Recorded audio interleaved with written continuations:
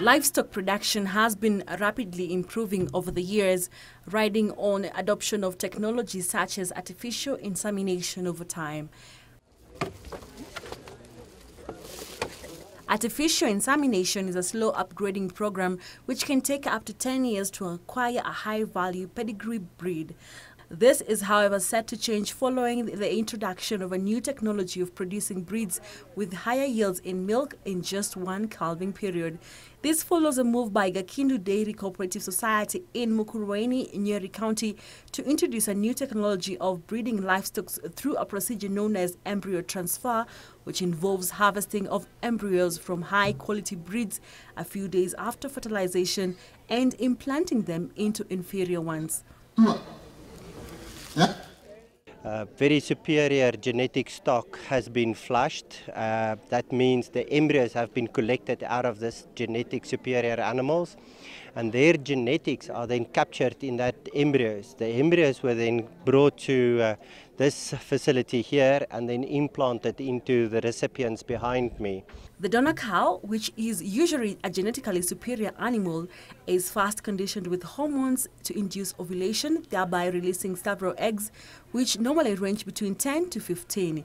The animal is then inseminated for the next 12 hours, 3 hours apart, to ensure all eggs are fertilized, upon which the embryos are flushed out after 7 days in a procedure called washing the uterus. Excess fluid is then filtered using the catheter, and the embryos are then selected to separate male and female embryos and then graded under a microscope.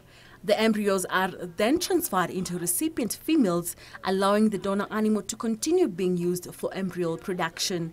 When embryos are set to be transferred, the recipient cow is immediately brought on heat at the same time to ensure the harvested embryo finds suitable conditions to grow. The cost of carrying the procedure on one animal is estimated at 60,000 shillings. Hii teknolojia mpya iko gharama, ukienda kujifanyia binafsi unaweza lipa karibu 60,000. Lakini tukiwa group tumereduce expenses zote, ambaye kama sasa hizi ng'ombe ziko hapa wakulima watalipa 15,000. Use of embryo transfer enables a farmer to get high pedigree breed with milk production capacity of up to 40 liters in a day in just 9 months. Ukihitaji kupata ng'ombe ya pedigree, inachukua miezi 9 unapata ng'ombe ya pedigree, ambaye wakati tunaenda na ile njia ya natural way ya improving breeds, inachukua mkulima miaka 7 hadi 10 ndio apate pedigree. With proper uptake of the technology, the society projects to increase its milk collection from the current average of 5 liters to 30 liters per cow daily. Njenga, reporting for Farm Talk. Kulima ongezeni kilimo.